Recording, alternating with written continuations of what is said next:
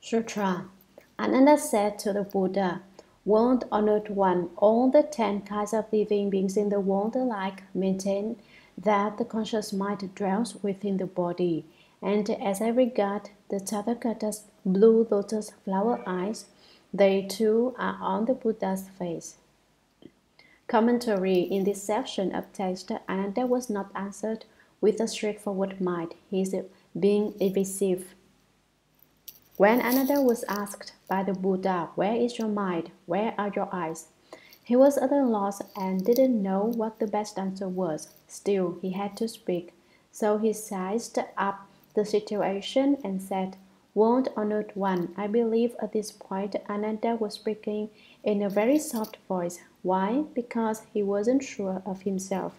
He didn't know if he was right or not. He just guessed based on what he knew. He was hesitant, on the verge of speaking and yet not daring to do so. He brought up all the 10 kinds of living beings. These will be discussed later, so we will not explain them here.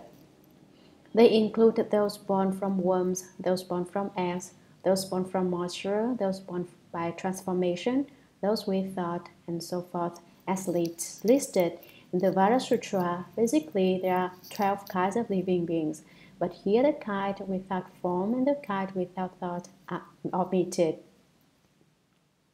So Ananda said in a soft voice, "All of the 10 kinds of living beings in the world alike maintain that the conscious mind dwells within the body.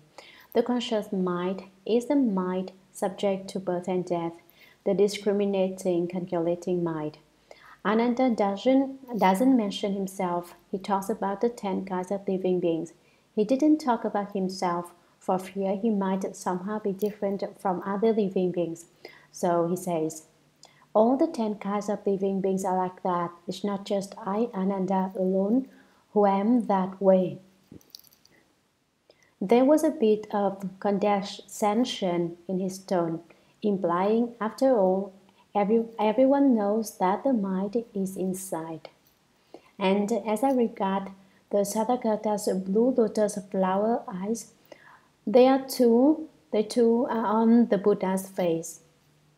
As I leaned forward and scrutinized the third common eyes, so bright and wide that they resemble lotus flowers.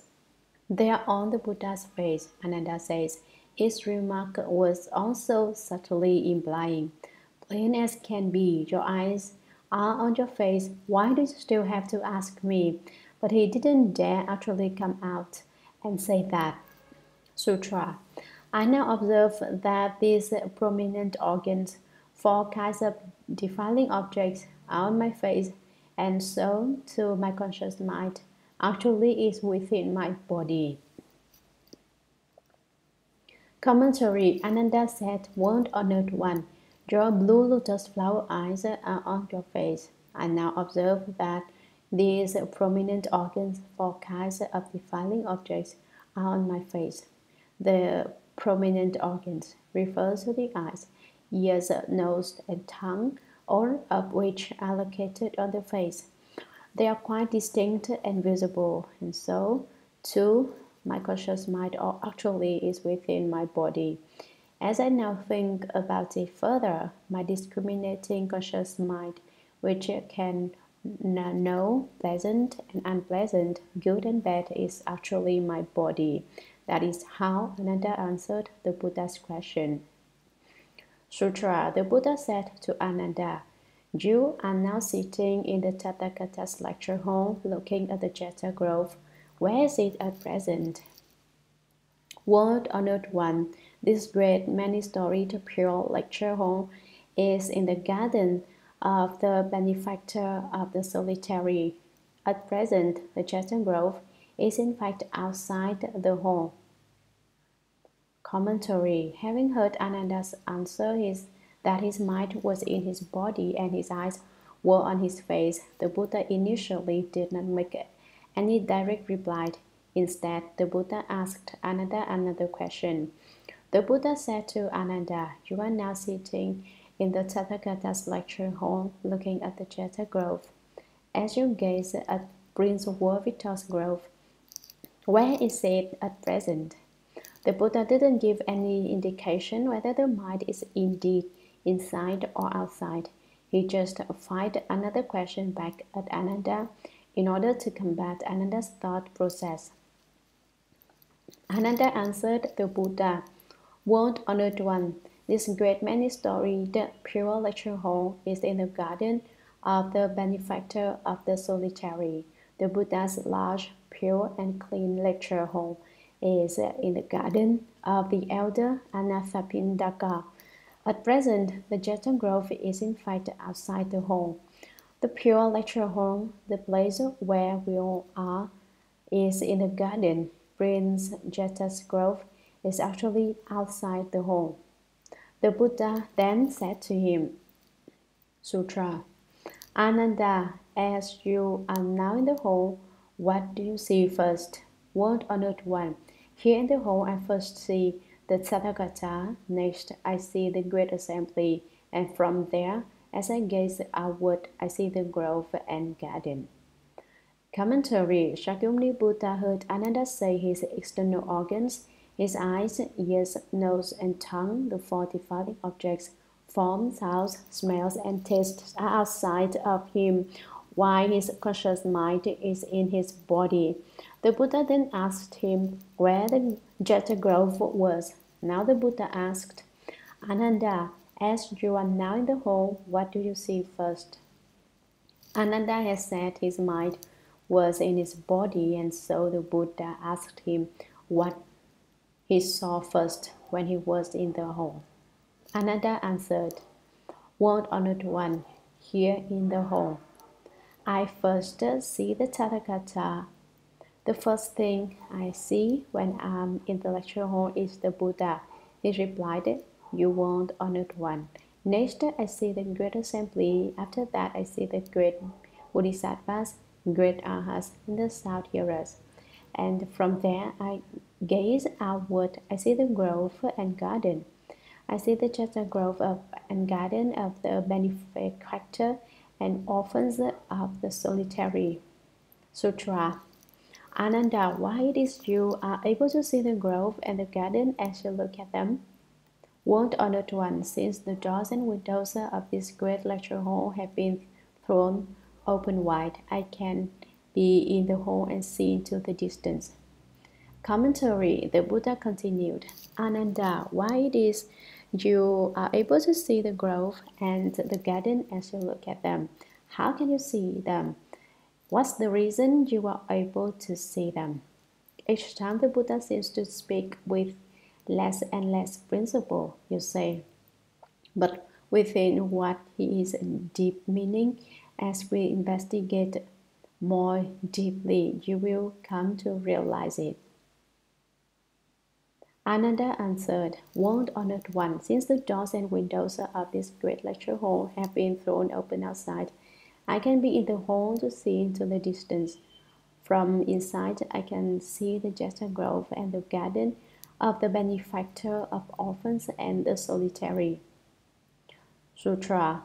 The Buddha said to Ananda, "It is as you say, when one is in the lecture hall and the doors and windows are open wide, one can see far into the garden and grove. Could there be someone in the hall who does not see the Tathagata and yet sees outside the hall?" Ananda answered, "World Honored One, to be in the hall and not see the Tathagata and yet see the grove and fountains is impossible." Ananda, you are like that too. Commentary. In this section of text, the Buddha sets up a question to come back on Ananda. The Buddha said to Ananda, "It is as you say, when one is in the lecture hall and the doors and windows are open wide, one can see far into the garden and grove. You are absolutely right. You are inside now, and yet you can see the Jeta Grove and the garden of Amitabha. Could there be someone in the hall who does not see the Tathagata and yet sees outside the hall? Could there be a living being who doesn't see the first come one, but seeks only the grove and garden outside the home. Is this possible? The Buddha asked. Ananda answered, won't or not one, to be in the hall and not see the Tathagata, and yet see the grove and mountains is impossible. If someone were inside, Ananda says, he certainly would be able to see the Buddha. There's no way he could see what's outside the hall and not see the Buddha, who's inside the world. Who's inside the home? Ananda's answer was very decisive. Ananda, you're like that too. The Buddha replied. Ananda said it was impossible to be inside and not see the Buddha inside. And the Buddha proceeds to tell Ananda that Ananda himself is just like someone inside the home who can't see the Buddha but can only see outside the home. Sutra, your mind is capable of understanding everything thoroughly. Now, if your present mind, which thoroughly understands everything, were in your body, then you should be aware first of what is inside your body. Can there be living beings who first see inside their bodies before they observe things outside? Commentary, it is said that people are the most capable among the Myriad things, and that of all their attributes, their minds are most capable. However, your mind, which is capable of understanding everything thoroughly, refers only to the conscious mind. Now, if your present mind, which thoroughly understands everything, were in your body, then you should be aware first of what is inside your body. The Buddha argues that if Ananda's mind is really inside his body, as Ananda says, then he ought to be able to know first of all what the inside of his body is like. In the same way, that person inside the lecture hall is able to see the people inside. But can there be living beings who first see inside their bodies before they observe things outside? They observe things outside. The Buddha asks. The Buddha knew that Ananda had not yet understood and that they still did not know what the basic substance of the true mind is like. He was still adroitly making use of his false thinking, his conscious mind. So the Buddha continues his explanation.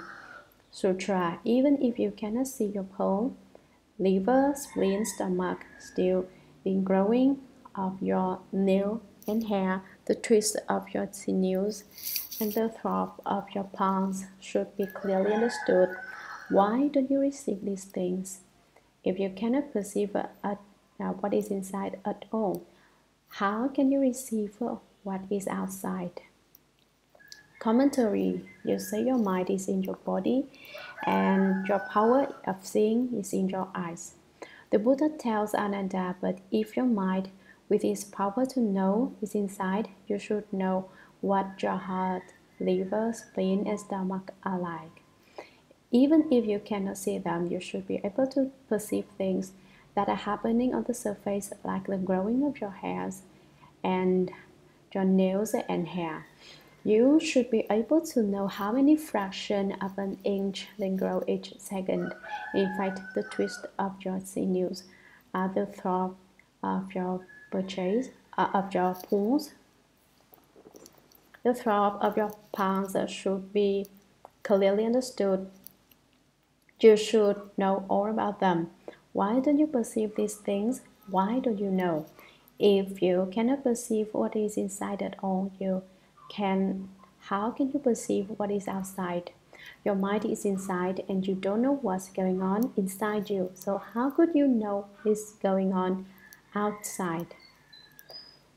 Sutra. Therefore, you should know that you state the impossible when you say that the aware and knowing mind is in the body. Commentary, your argument won't stand. The Buddha tells Ananda, since you can't perceive what is inside you, therefore you should know that You state the impossible when you say that the aware and knowing mind is in the body. After using various analogies and arguments, the Buddha tells Ananda directly that is wrong. So place the considering thinking knowing mind inside the body.